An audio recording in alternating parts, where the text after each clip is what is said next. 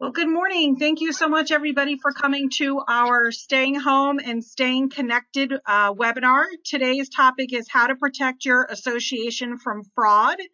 We're excited to have you here today. Just a few quick notes. If you haven't already put yourself on mute, please do so. You'll stay on mute the entire webinar. We are going to talk about a little bit down the road here how to ask questions, and I'll get into that with you. But first, I just want to introduce our team today who's helping us out on the webinar. First up is Kristen Forey. Kristen, if you just want to tell us about yourself, she's going to be our moderator today. Yeah, thanks, Alex. Hi, everyone. I'm Kristen Forey. I also run a network for educational resources for managers and board members called Community Association Network. And my company is Core Marketing Solutions. I do marketing events and I represent a portfolio of clients. Thanks for having me today. Thank you, Kristen. We appreciate you moderating. Thanks so much. All right. So next up is myself. I'm one of your panelists today. My name is Alex Turner. I'm with Associate Gulf Coast Management. And I've been in this business, property management, for about 23 years. I'm a licensed CAM, licensed realtor, and I had my own association management firm for 10 years, and then I joined the Associate Gulf Coast team as a business development manager. And this is my favorite part about the job, is interacting with you guys and doing education. So thanks so much for allowing me to speak to you today. And next up is George. Take it away, George. Hello, good morning, everyone. Thank you to all the sponsors and attendees for making this happen. Glad to be a part of it. I'm an attorney with Frisch & Ross, PA. We've been senior partner's been practicing this area of law, community association, general counsel work for about 30 years. I've been doing it for about 10. We represent hundreds of condo and HOA associations around Florida. We do everything from collection work, deed restriction enforcement, revitalization, renewal, governing documents, amendments, and a myriad of other condo and association work with general counsel, and happy to be here with you today. Thank you, George. We're happy to have you here today. All right, so on to our sponsors. And without these folks, as you know, these things don't happen.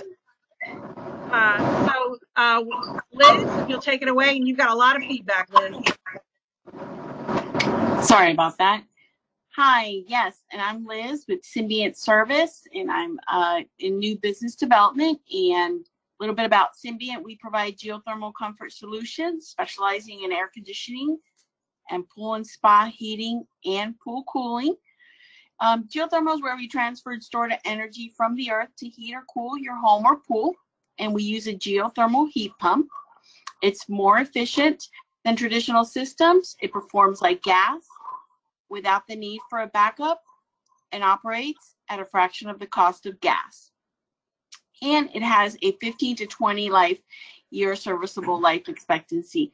So please contact me today for a complimentary survey if you're unhappy with your pool heating or air conditioning needs, and we'll be happy to help. Thank you. Thank you, Liz. And let's see here, our next vendor today is Consult Engineering.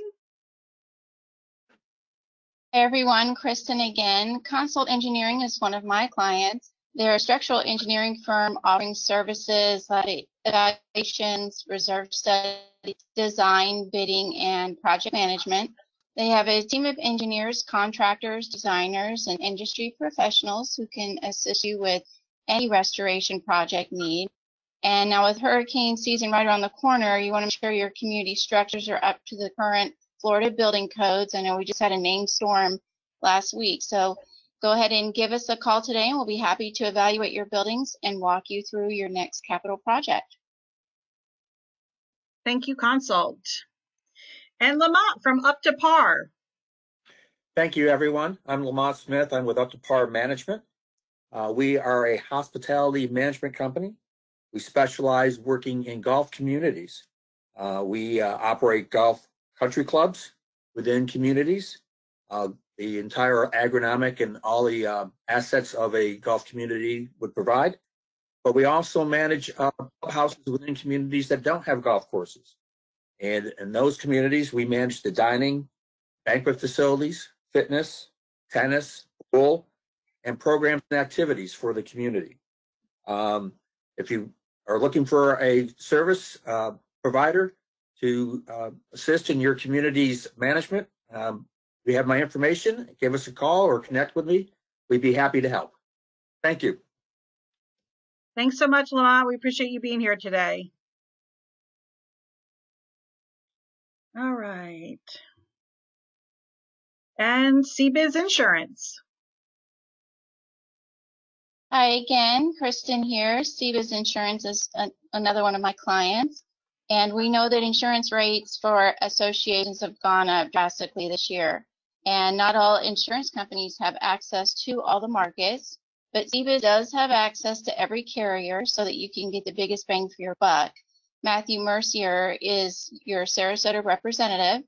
He's also licensed to perform drone surveys for your property, something you definitely need to have done before hurricane season. So you can contact CBiz today for a complimentary evaluation of all of your insurance policies.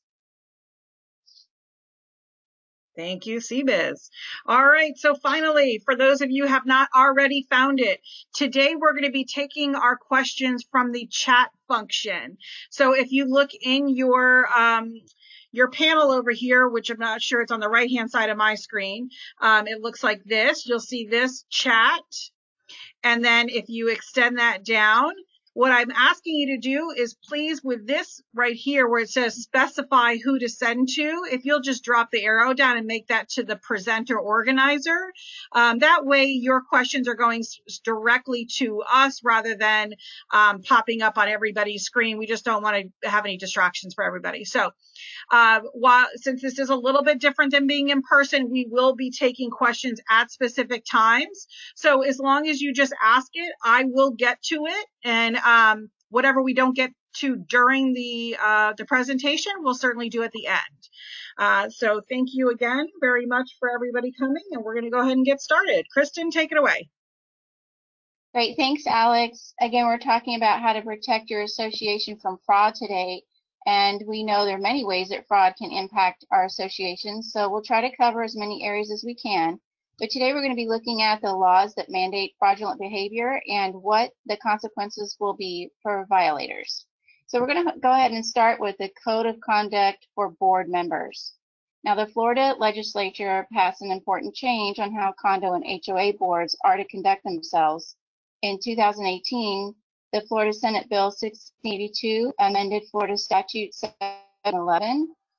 This legislation and important issues for Floridians and includes criminal consequences for board members who break the rules. So with that, we need to take a look at code of conduct for managers. On the next slide, Alice.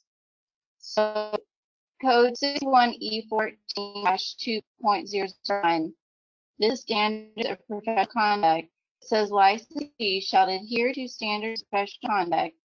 Such provisions and standards shall be deemed already incorporated. You are breaking up. Into any written or oral agreement for the rendition of communication minutes. Sir, look at this code. There's a you can refer to that on your own. But Alex, how can their risk when entering into a contract with a management company or a manager? Sure. So, Kristen, I'm just going to repeat the question for everybody. I'm going to ask if you will go off your computer audio and call in. You are breaking up. We can't hear anything. So if you will call in, okay, and I'll go ahead and just answer while we're doing that. Again, what Kristen was talking about is up on the screen, and her question to me specifically was, how can an association significantly limit their risks when entering into a contract with a management company or manager? And this is a great question. And I know when I'm being interviewed by a board, one of the questions that I get is what haven't we asked? What should we be asking? usually the questions and concerns from boards are 90% driven by service, price, and personnel, which I totally understand. But the questions that you should be asking are about the procedures of the company, the policies of the company. So I think there's a few topics that you need to discuss with your prospective management company or even your current management company as it relates to today's fraud program. So you guys are running a business. You are business. You're the board in charge of a business, so you have to wear that hat when you're making these decisions.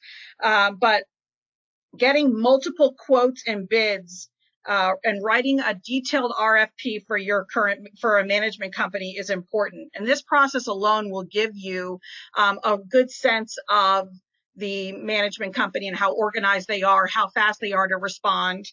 And in your RFP, you should be asking the management company to discuss. And I'm saying RFP, but I mean, you could be asking this of your current management company too. An RFP is request for proposal. What is your hiring process? Are you doing full background checks on all employees or just employees working for funds, excuse me? Like with Associa, all employees go through a third-party background check company. So it's not even within Associa. We go through an outside company with a full background check, drug test, and the whole shebang. So, and then what is the fidelity bond coverage of the firm? So how much insurance do they have on your association in case, you know, an employee goes rogue and takes all your money to Tahiti forever? So Associa has the largest amount of coverage of any management company in the U.S. with a $6 million bond for our association. So if our agents were to abscond with your money, you are covered for all of your funds. And then segregation of duties. I think sometimes we hear about this and maybe don't really realize what we're talking about. But this is one of the biggest ways to protect against fraud. And one of the key concepts in internal controls over associations' funds is segregation of duties. And it serves two key purposes. It ensures that there is oversight and review to catch errors.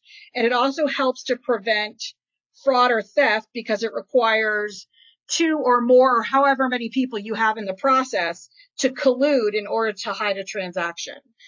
So that's really important. So if your manager is also your bookkeeper, is also writing your checks, is also signing your checks, is everything, and you may think that's really great because it's only one person, that's where you have the highest potential of fraud or embezzlement or something else. FDIC insurance. Make sure that your manager is keeping up with your bank accounts and that the money in your bank is only insured up to $250,000. So make sure you're using either a CD or you're employing a CDAR program through your bank to ensure that all of your money is insured. And have your management company check on CD rates for you and do this every time it comes up for renewal because they're changing all the time. Very importantly, ensure your financials are being reconciled on a monthly basis. So this is big, and I kind of maybe I don't know what the word is, but I kind of thought every company did this, but I just found out recently that's not the case. So if your financials are not being reconciled monthly, then you don't have the opportunity to catch something within 30 days. So if you only get them quarterly, then that's a long time to not see what's going on, the final product. And then, of course, your basic, when you're talking with a management company, basic, ask for 3 references on that management company. See what the web says, check them out. And then as far as self-managed communities, all this work falls on you guys. So you have to do this legwork yourself, background checks, references, oversight of the manager or accountant. It's really important that you take, you take the reins on that. And I am going to real quick just check on Kristen. Are you back in, Kristen?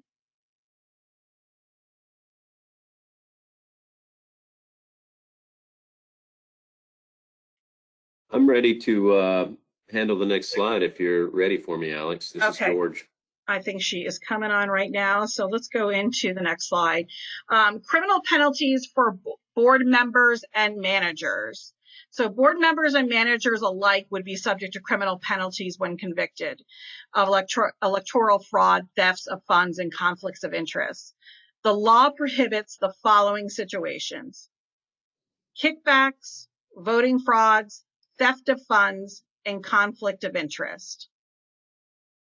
So George, without going through the entire statute, what violations would be subject to penalty? Well, Alex, just to give you a little bit of background on this, about 4 or 5 years ago, there were reports coming out of South Florida. The Miami Herald did a major study, and some of the reports were showing that there could be as much as 30% fraud from kickbacks, voting fraud, theft of funds, conflict of interest, that kind of thing in the South Florida communities. So that drove the legislators down there to pass these changes that you see in both 720 and 718. And, I've cut and pasted in my notes, several different areas within both statutes where they've added criminal penalties and the possibility of criminal charges for certain things, everywhere from purposely destroying financial and accounting records to the kickbacks that you mentioned here, voting fraud, which can take many different forms, theft of funds and conflicts of interest. And we'll get into those in greater detail in subsequent slides. If you want to go ahead to the kickback slide. Kristen, are you back with us? Hold on just a moment, George. Kristen, are you back with us? Yes, I'm here. Can you guys hear me? Yeah, much better. Thank you. Oh, good. Yeah, let's go ahead and go right into the kickbacks. I think that's something that everybody wants to talk about. And we know that not only are taking kickbacks considered to be a civil penalty under the Florida statutes, but it's also defined as a crime under Florida Statute 617-0834. So now we need to clarify, and I'm sure George will go into that it doesn't prohibit an officer, director, or manager from accepting services or items if they are received in connection with trade shows or educational programs. So George, take it away and kind of clarify some of these things for us. I mean, some of my basic mantras with evaluating some of this, and, my advice may be a little bit more on the conservative side than others. If you avoid the appearance of impropriety, you will find yourself more often than not getting into trouble. This is not getting into trouble. This is a voluntary position as a board member. You do it for free. You shouldn't be getting kickbacks. And you may be asking yourself, what's an example of a kickback? If you're hiring a lawn service company to do the association's lawn and, under the table that guy's agreeing to pay you money or to cut your lawn for free, those type of things are technically kickbacks and could get you in trouble. Try to avoid the appearance of impropriety. Just because you are allowed to do something doesn't mean that it's a prudent action to do it. When we get into conflicts of interest in a moment, we'll tell you in greater detail a little bit how you can,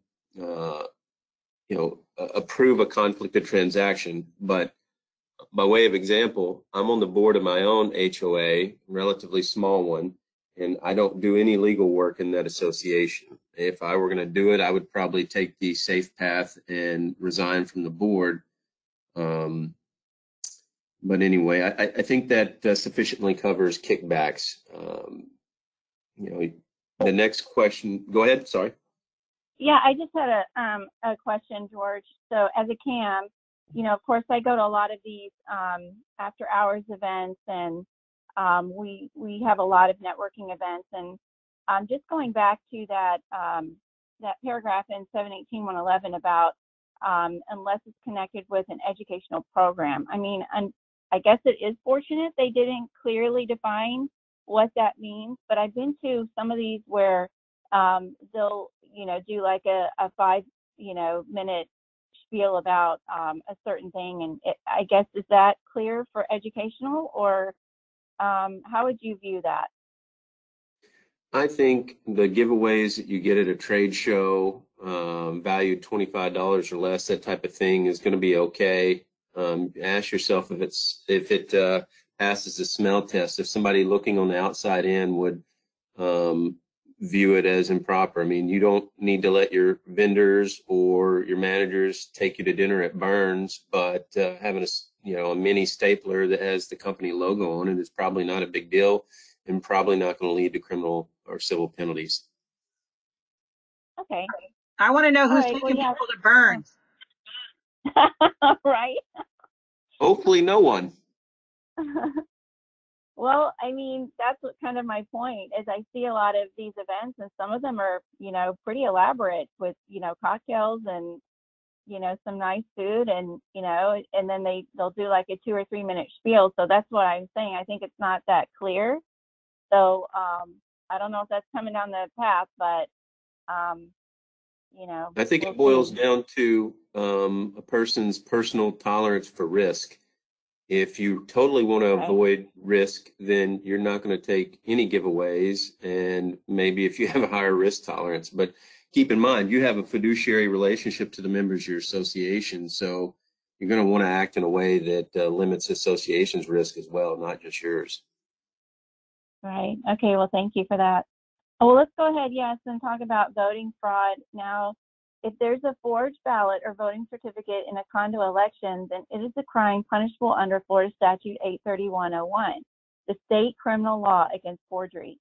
If found guilty, the convicted member will be sentenced for committing a felony of the 3rd degree. I've seen some lawsuits out there, recent lawsuits, where this is really happening. People are getting busted for voting fraud in associations. George, are you seeing an increase in these cases? I'd say so. Most recently, I've seen it not an election, but a recall, wherein I was representing an incoming board, and they were accused of forging some recall ballots. But you see this voting fraud, or at least the accusations of it having more occurring with like proxies. You see it with voting certificates, ballots. Sometimes if you have a board that's holding on to power, they may fall upon that as a way to attack the challenge. You also see the voting fraud take the form of maybe a postponed meeting. If they know they're going to get voted off, they may postpone or cancel a meeting and reschedule it. You also see some of the voting fraud take the form of voter suppression and intimidation. I've seen some boards wield trumped up violations and fines and the threat of that to get folks to back down on executing ballots or voting certificates or recall ballots, that type of thing. Wow. I know, quick story, in my association, we are under 35 homes, and last year they held an election. The prior president was president here for, I think, about 10 or 12 years. Granted, nobody wanted to do it, myself included. But they neglected to put one of the candidates on the ballot because they just didn't want to see him taking over.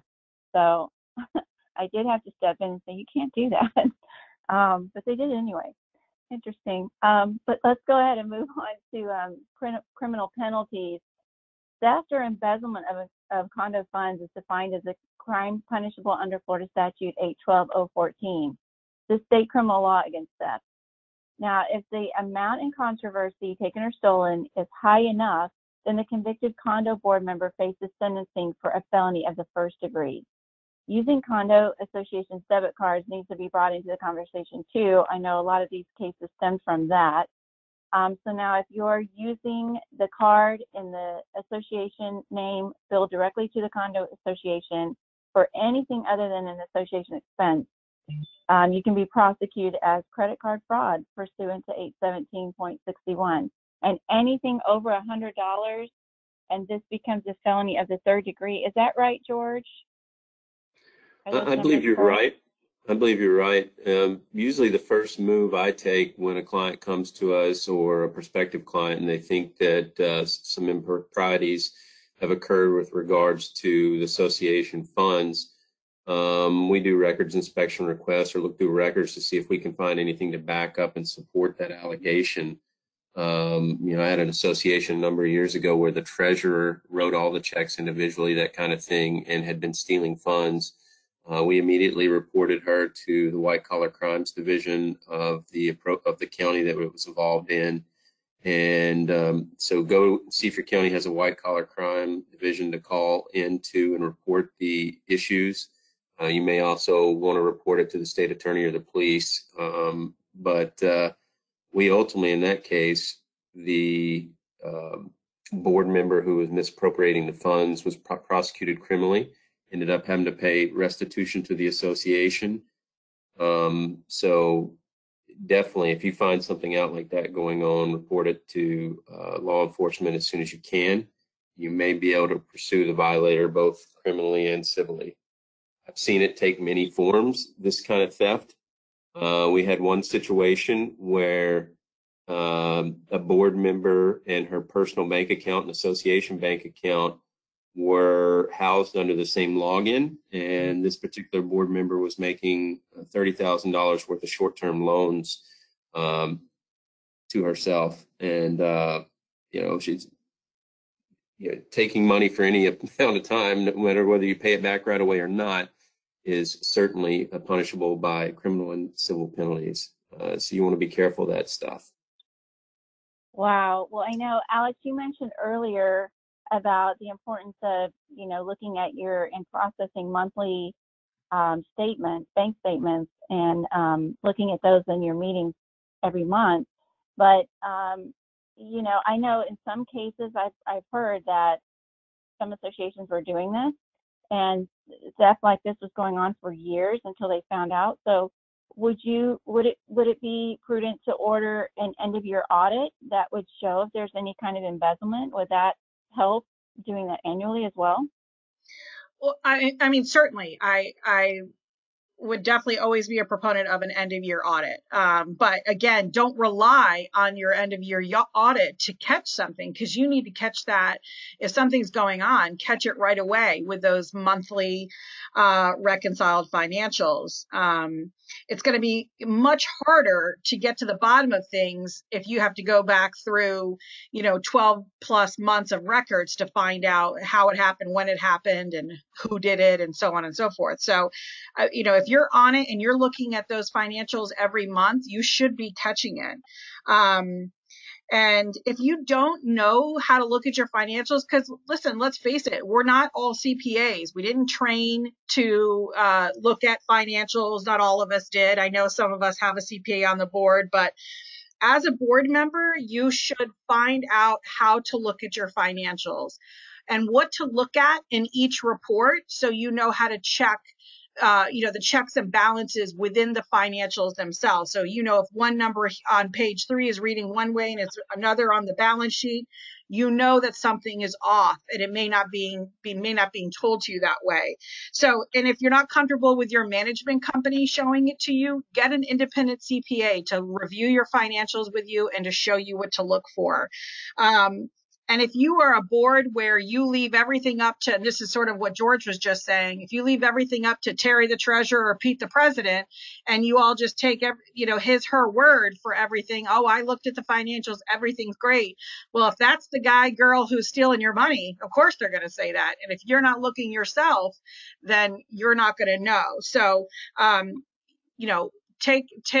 take the financials into your control as well, and know what you're looking at. And as far as credit cards go, listen, I understand why associations have credit cards. I think it's useful, but make sure you limit the number of people that have credit cards. I don't see a reason why, if you have a 5-member board, 5 people need credit cards.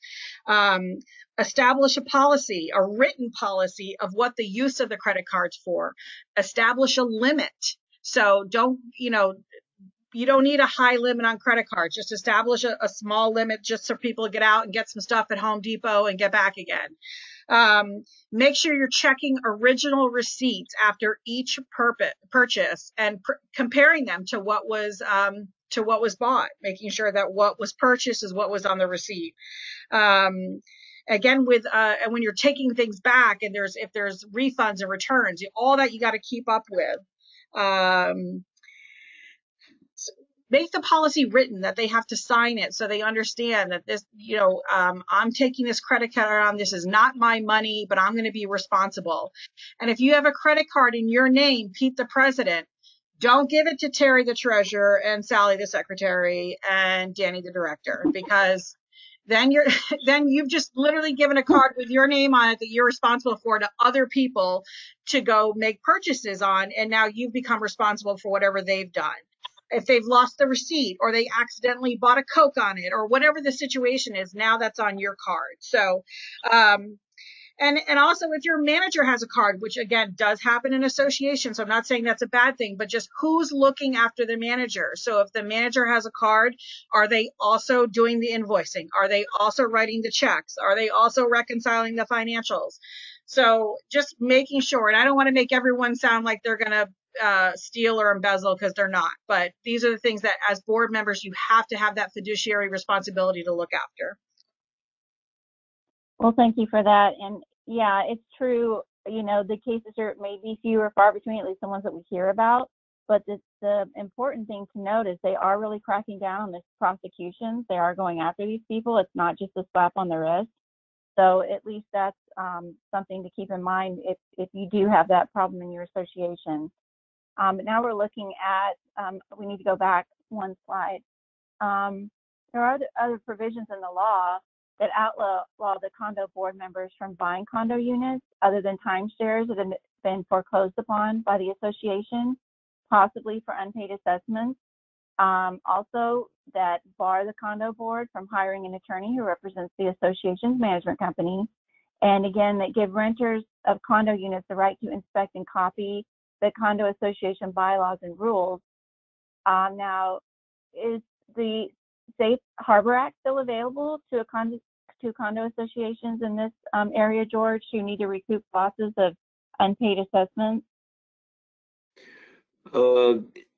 That's a pretty intensive analysis. If you're speaking about the safe harbor provision in 723.085 and 718.116, it essentially says that a subsequent owner via a first mortgage foreclosures liability to the association for any debt, the in rem liability against the land, is limited to, I believe, 1 year worth of delinquent assessments, or I believe 1% of the original mortgage value. I take a look at the statute every time, and I also look at the governing documents. There's usually a lien subordination clause in the governing documents, and most of those typically say that an owner taking title subsequent to a first mortgage foreclosure is only has in rem responsibility for the debt that accrued after the date they took title. So it's a pretty factually intensive evaluation. A good rule of thumb and takeaway point is that if it gets all the way to a first mortgage foreclosure, there's a great chance that you're going to have to write off a lot of bad debt, and you may have to write off everything that accrued prior to that date, depending on what your governing documents say. That's why one of my collection mantras is begin the process early, be willing to make a few concessions if necessary, because you're not going to want to drive the homeowner into a situation where there's a bankruptcy or first mortgage foreclosure, as you will have huge bad debt write-offs. Wow. I know that keeps changing all the time, and that's probably why you keep saying you keep checking in on that. I know this is kind of off the cuff, but in our current situation with COVID-19, what are we looking at if we need to start taking procedures in foreclosure? Do we need to hold off right now, or what is the law really saying about that? Well, it's kind of scary because on the federal level, they're trying to, at least a portion of the legislators up there are trying to change in the latest Relief Act. They're trying to change language in the Fair Debt Collection Practices Act to make it harder for condos and HOAs to collect their assessments. So if this is something that concerns you, and it should as a board, because you cannot provide your amenities and services to your fellow members if everybody quits paying, you need to contact your general counsel or someone involved with CAI to help lobby against it. It's pretty easy. They send you an email, you click on it, it sends a form email out to every legislator and senator in your area. I did it a few weeks ago. Currently, there's a moratorium on first mortgage foreclosures. I don't know if it's expired yet or will. I think the governor's extended it. It doesn't really apply, in my opinion, to condo HOA debt. You should be able to still continue pursuing condo HOA debt and filing assessment lien foreclosures. There's some divergent opinions on that, but I think the way the executive order on the state level was authored, that it specifically says first mortgage foreclosures. So an assessment lien foreclosure would be a different animal, and I think you should take action to collect the debt. And if homeowners reach out to you with a hardship, then you should be willing to make some concessions possibly to resolve the matter and or extend some short-term payment plans. Okay, yeah, I'm probably Alex is getting questions too. For some reason, people are contacting me and asking me questions like this, and I just say, you know, go ask your attorney. So I'm sure you would probably agree with that. Yes, and you obviously, I've got some associations that have self-enacted a moratorium on collection. I'm not a proponent of that because there will be people that are in great need that you want to make accommodations for. But I think you will also have a great percentage that take the opportunity not to pay for several months if you give them the opportunity to avoid that. In comparison to the first mortgage foreclosure and other debts and obligations, their HOA and assessment and condominium assessment obligations probably relatively small. So I think that you have a fiduciary duty to collect assessments. You should be proactive about it. But if people reach out to you and have a real hardship and mitigating circumstances, that's when you may want to put a moratorium or a temporary extension of time for them, that kind of thing. Okay, that's good advice. Well, let's go ahead and move on to the topic of conflicts of interest. Now, one of the most important aspects of the major legislation that was adopted in 718-3027 was this very topic. And so, George, can you walk us through what constitutes a conflict of interest?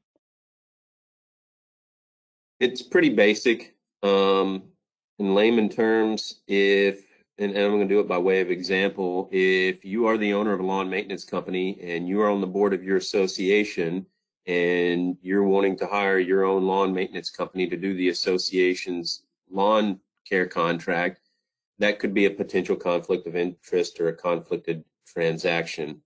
In my opinion, you want to avoid that. Sometimes you can't. Sometimes you may be the owner of a company in the industry where there's no competitors, or it's tough for the manager to even get 2 or 3 bids. So the statute enables you, you know, the mantra there is disclose, disclose, disclose, and abstain from voting, that kind of thing. And there's very clear methodology in the statute that may allow you to approve a conflict of transaction. Even if it's properly passed and you abstain and you disclose and that kind of thing, it can still be voided later by the membership if enough membership vote to void it. Okay, well, let's look at the guidelines here. Beginning January 1 of last year, 2019, any contract or document that involves a conflict of interest must be posted on the website, the association's website, with the other official records that are required to be posted online. Alex, can we look at that statute real quick, that guideline? And George, do you see anything? It seems like they're updating this all the time and adding to it what constitutes a conflict of interest. Are you seeing anything in the legislative session this year that would be adding on to this, or no? I'm not sure. I apologize. I'm not sure if they're making any changes here. I'd have to look closer at those notes, but I don't think they're going to take anything out of the statute that currently forbids these conflicts of interest or requires it to be properly approved. Your language in 720, though, I might add, is very similar to what you see in 718. And this extends not just the example I gave you earlier of a conflict of interest involved the board member himself. These conflict of interest situations, potential conflicted transactions extend to your family members, immediate family, that kind of thing. So you got to be careful, because if you do not properly disclose and have a conflicted transaction approved, then you could be removed from the board. Okay, so that kind of brings us to the next slide, which you sort of already covered. But just to break it down, the conflict must be disclosed to the board. The board can vote to approve the contract despite the conflict. However, acceptance of the contract must be passed by a 2/3 vote, excluding the interested director or officer, which you already mentioned. Is there any other thing that you would like to add about conflicts of interest? Yes. George? Yes, ma'am. Okay.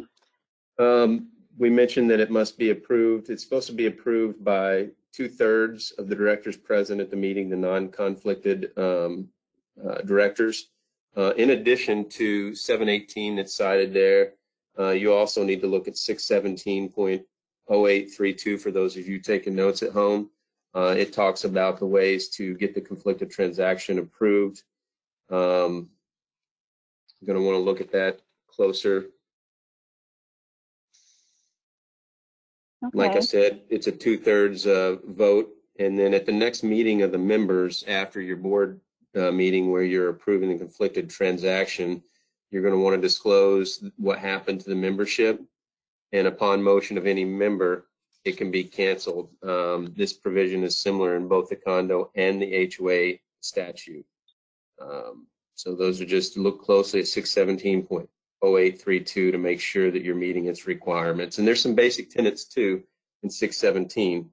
The transaction has to be fair and reasonable. So if you're paying this vendor, the conflicted vendor, 400% above market, then it doesn't matter whether the conflicted board member abstained and the proper amount of non-conflicted board members voted for it.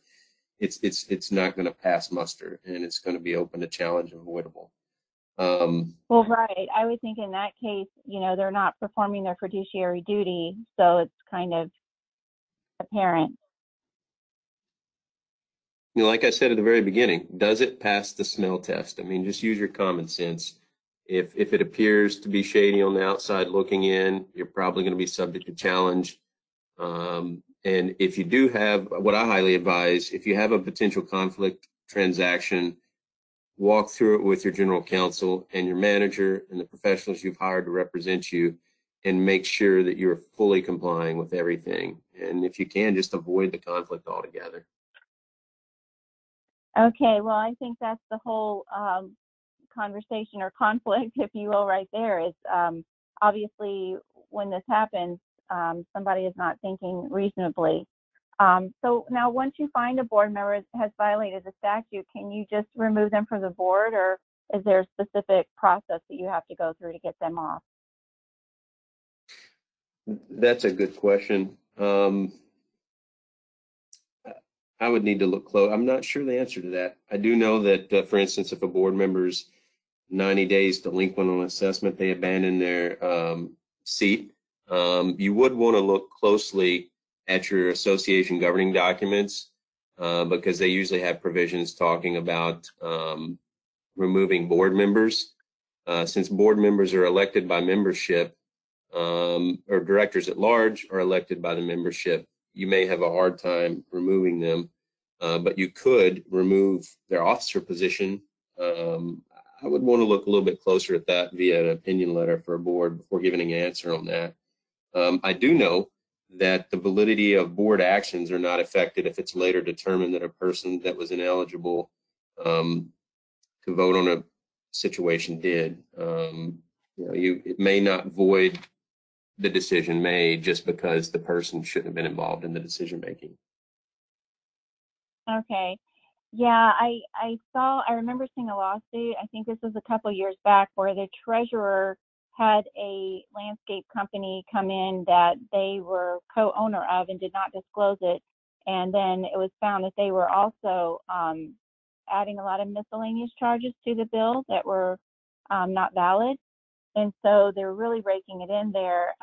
All this came out, and they could not, for some reason, they could not remove him from the board until the end of the trial. They did go after him with the attorney, and ironically, he didn't step down. He stayed on the board. I don't know why. And he and his wife actually obviously lived in the area and continued living there even after the lawsuit was over. And they ended up getting a heavy fine. I think he got some jail time. I'm not sure, but yeah, I guess that's one of those things that every single time you'll have to check with your attorney to see what you can do and what the process is. There are certain crimes involving dishonesty and embezzlement, which if you're charged with via information or indictment, then the board member would be ineligible and they abandon their seat essentially until such time that those are resolved. I would want to look more closely at both 720 and 718 to give you a concrete answer. But yeah. Okay. Well, now we've learned some common signs of potential fraud here today. We're going to see these right here up on the screen. George, is there one of these signs that kind of stands out to you more than others? Any stories that you'd like to share? Well, you all mentioned earlier about reviewing your bank statements and financial statements. It's hard to do if management isn't providing them, which is frustrating. There are ways to go about trying to get those. Oftentimes we'll send records inspection letters certified in regular mail to trigger that process. Definitely look at financial statements.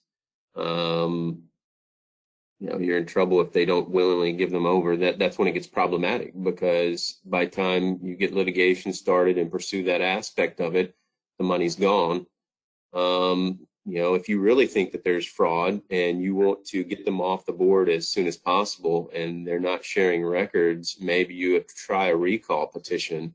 The ballots are right on the Department of Business Professional Regulation website. You get 51% of those and you can get those folks off the board. Sometimes that's the easiest way to get to the bottom of it. Like you said here, unnecessary repairs being made. If you see trumped up invoices for services that you know to be outside the normal price in the market for that type of service.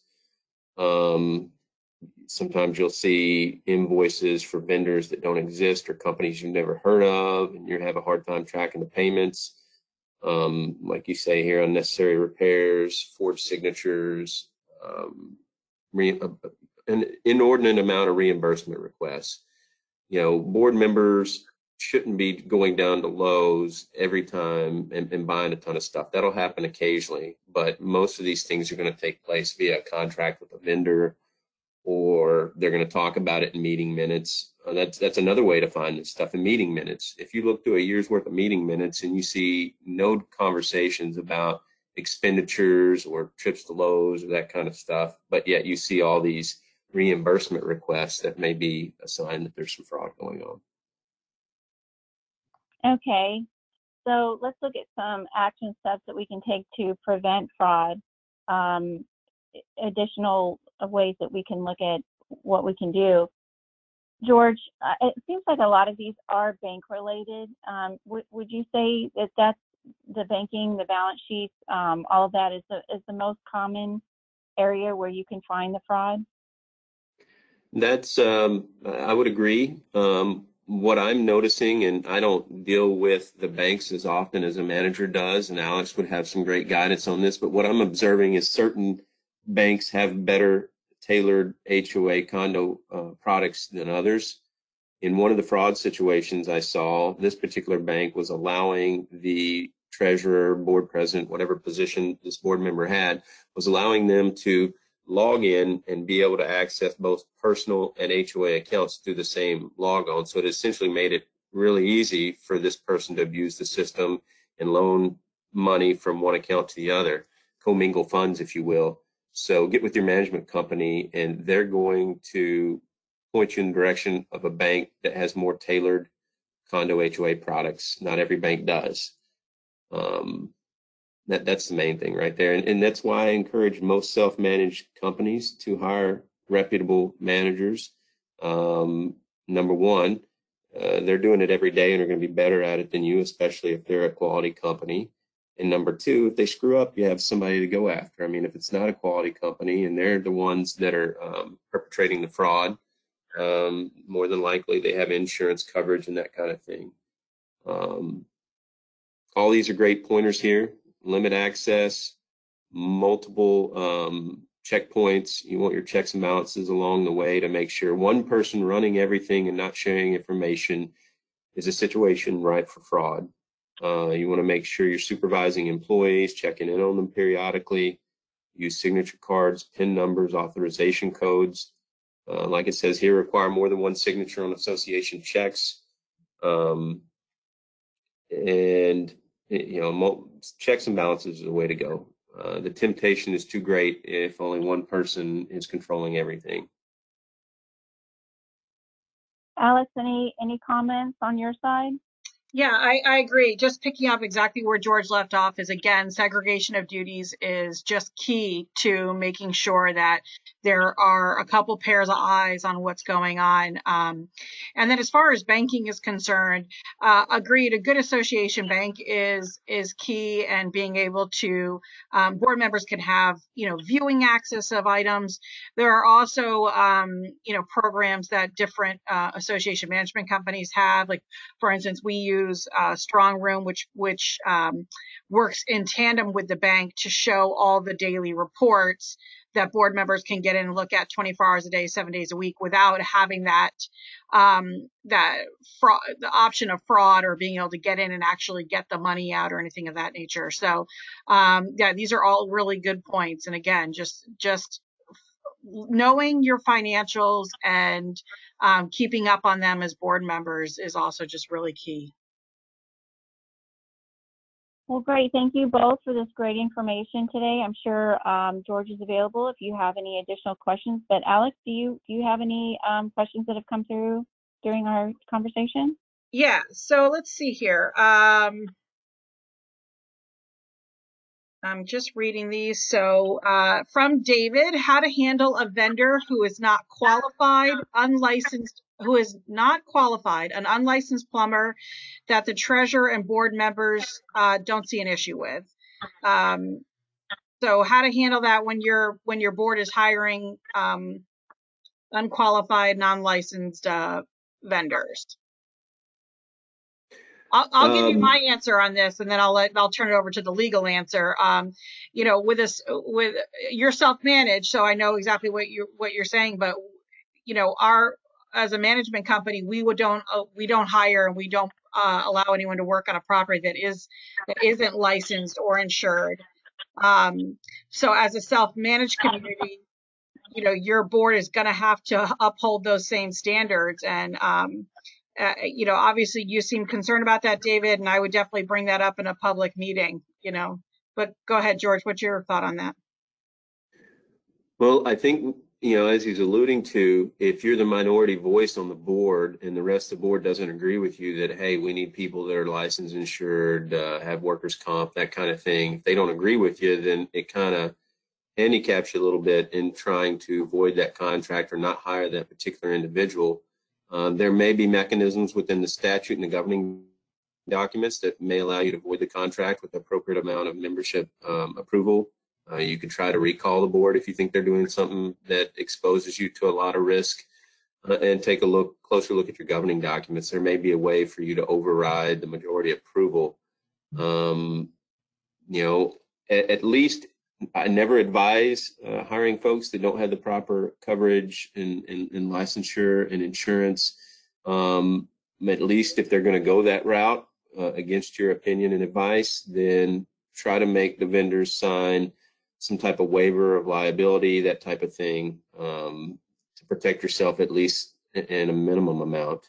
And you want to check with your insurance provider to see if there is a special policy or rider or coverage that you could get to cover that type of situation or transaction so that you have extra protection.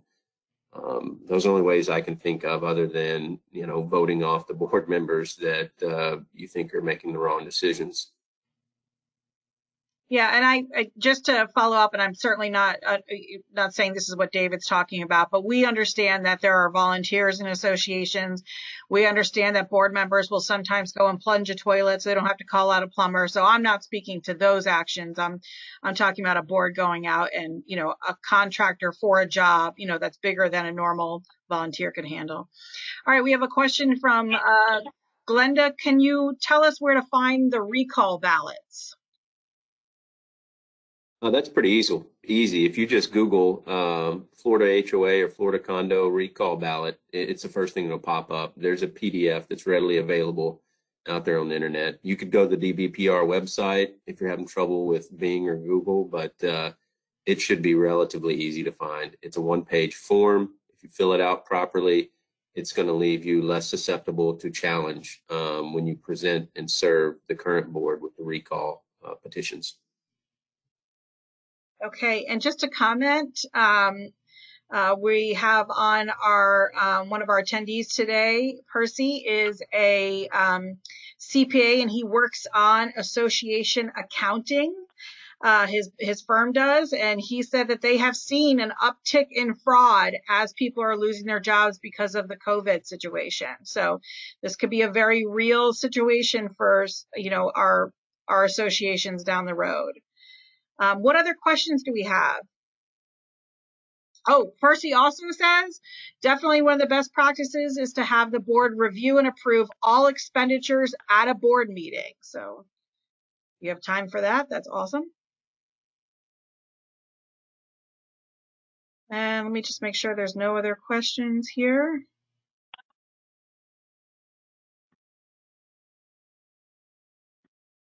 I saw a question about early on about getting involved in the legislative process. One way is through your Community Association Institute Action Network, and they support lobbying efforts up in Tallahassee to exact the kind of changes that we feel are favorable for the industry. So that's one way to get involved. Another way may be to speak to your general counsel. There's a group of my peers and competitors in the industry around the state, and they have an action committee that debates proposed changes, and they probably, I think, work in concert with CAI and other trade networks as well. So getting involved in CAI and letting your general counsel know that you're interested in affecting a particular change could be one way to get the process started. Okay. Oh, yeah. So you were reading about the how can I propose legislation? Okay, great. Yep. Thank you for answering that. I was way up at the top. And then I had a question from somebody asking about how to read their financials. So, you know, again, without knowing the actual program and seeing the financials, you know, I can definitely help offline on that, Mary. So we can do that. I just don't, off the top, couldn't answer that question for you. And then there was a question regarding Strong Room and how board can use Strong Room to access the financial data. So Strong Room is a program that I know several management companies use. Associo uses it, and it's basically, ours is routed, connected directly to the bank account for the associations. And you are given, the board members are given a password to get into Strong Room, and all of your financial data is in there. So your balance sheet, your budget reports, your member delinquency report is in there. Your invoices are in there, and that's where everything sits and is housed. And you can log on there 24 hours a day, 7 days a week, and see it. It's not your end of month reconciled information, but it's everything in there. And because it's connected to the banks, for instance, your member balance sheet, which maybe you don't typically see except on a once a month basis unless you ask for it sooner, this is updated 3 times a day. So you'll actually know, did Mrs. Smith pay her fees like she said she was going to yesterday? You could actually look the next day and find out. So, and I'm glad to get into more details on that with you, Jim, if need be after the seminar. And I think that was, oh, no, hold on. We have another one. Okay. Can you tell me who to contact to lobby against any federal new laws to limit condos' ability to collect maintenance fees? If you want to have them email me, I can forward them the link. I got an email about it within the last week, and it made it pretty easy to voice your opinion.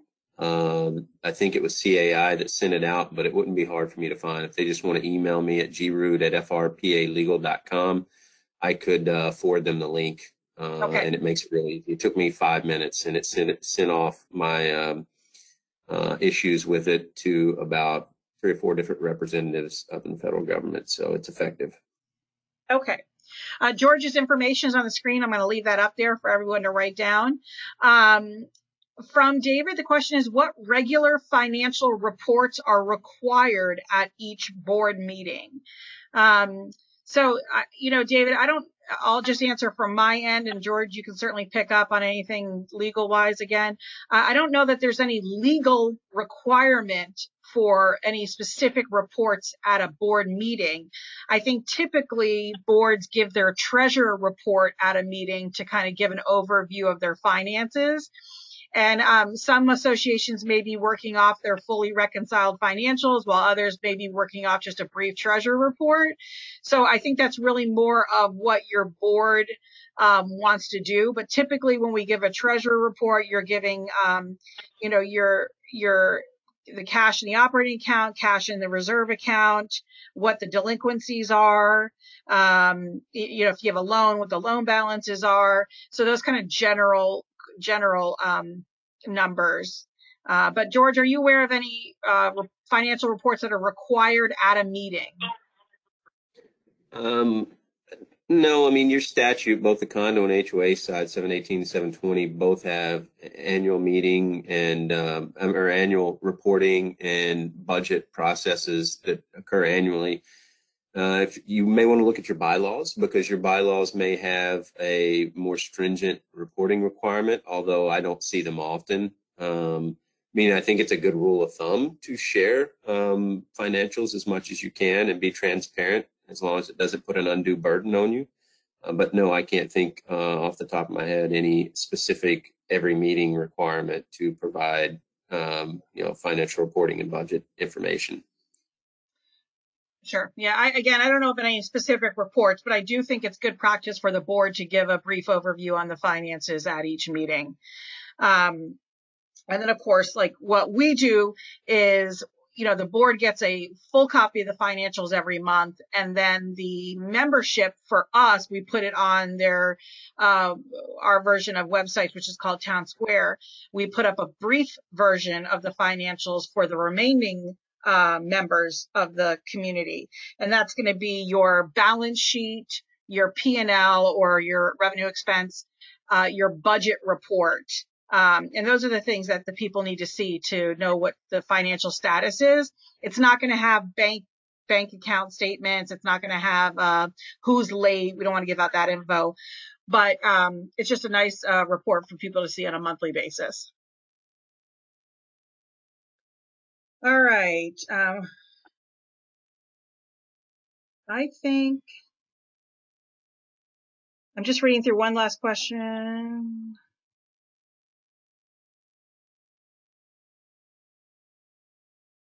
Yeah, so Percy was mentioning that condos require, condos over 150 units require certain reports to be on the website, and that's correct. So condominiums with over 150 units require a website now, and their reports and documents have to be posted on that website. That's correct.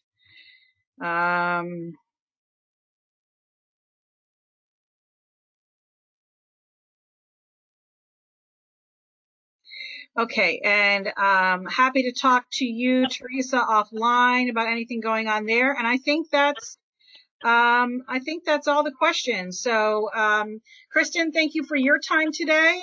George, thank you for all of your great information today, and for all those that logged on. I appreciate your time. And again, really proud of you guys for staying focused through all of this and being great board members. And be safe, be well, and have a great day. Thank you very much. Thank you very much. Have a great afternoon.